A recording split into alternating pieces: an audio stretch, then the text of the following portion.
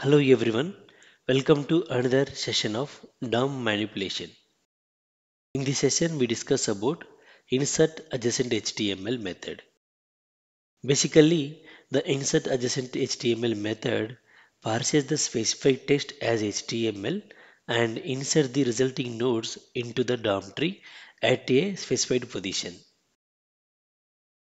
The best part of using this method is it doesn't reparse the element it is being used on, and therefore it doesn't corrupt the existing elements inside the element. Let us see how insert adjacent HTML method works and why it is better than inner HTML method.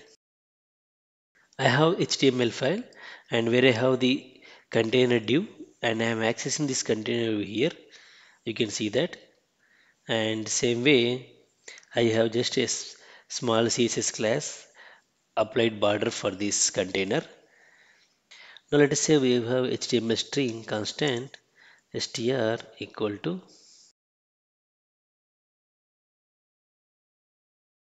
So if we have a message like this, message from span I mentioned.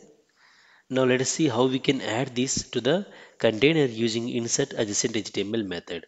So container dot. So every HTML node will have this method. So container dot insert adjacent HTML method, and it takes two parameters. One is the position and second one is the HTML string.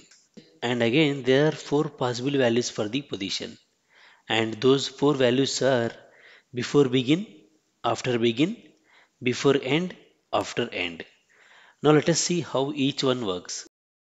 So first I am giving before begin and comma.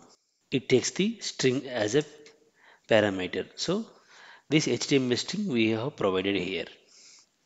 Now let us save it and see the result here. You can see that message from span, and when you use the before begin you can see it is added outside of the element, and but it's added before the element itself, like before the container element itself it is added. And let us give some test here also. Let's say container. Now you can see that the message from span is being displayed before the container, and it is not part of the element it is being used on. The same thing you can see by going to the elements tab. So let me look quickly open like this, and you can see that span is added before the div tag. And now let us use another position after begin.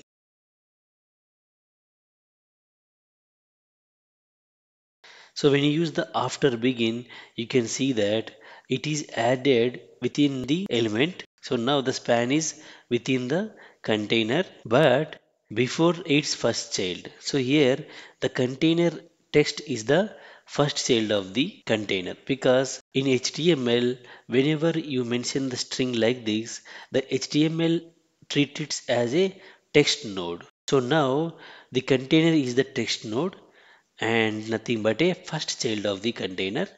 When you use the after begin, the insert adjacent HTML method adds the resultant HTML string before the first child of the container. Now same thing you can see here. Now let us see how before end works. Before end. Save it and let's go and see here. So when you use the before end, the insert adjacent HTML will add the resultant HTML in the element itself. So now let's say I am going to add one more thing like container, right? So let's say I add span last element. So now the last element is the last element of the this container, because container is, so here the container string has text node and here the span is the last child of this container div. So now if you go and see, you can see that it is added as the last child. So when you use the before end, it has the resultant HTML as the last element of the container. So here last element of container is nothing but the message from span only. Let us use the last position after end.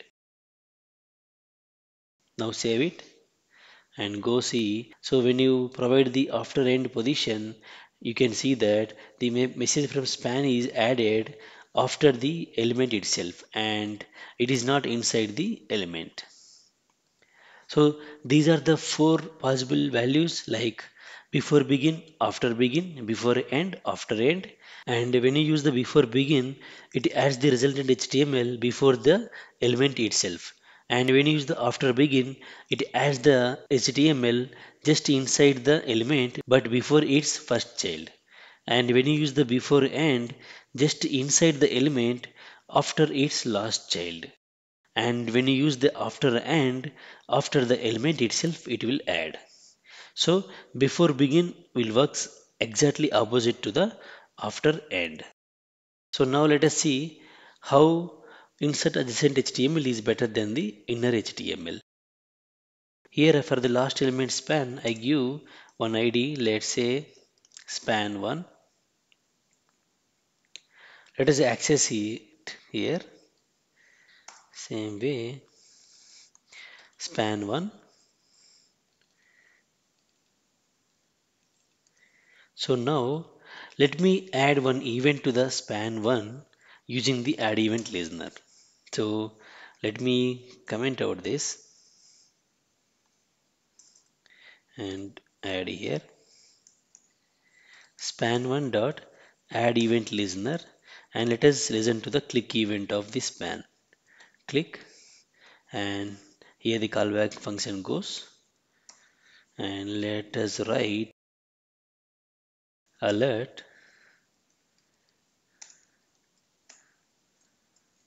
clicked on last element. Okay, let us save it. Let's go and run it. You can see that when you click on the last element, you can see the alert box clicked on last element. Now let us add this string HTML to this container using the inner HTML method. Container dot inner HTML. So when you are concatenating the HTML string using inner HTML method, you should use the plus symbol and here str. Save it. Now let's go and see result. You can see that contain last element message from span. And now let's try to click on the last element.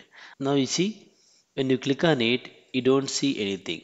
So when you click on it, you don't see anything. So when you add the HTML string using the inner HTML method, it reparses this entire element and we lost the event that we added using the add event listener.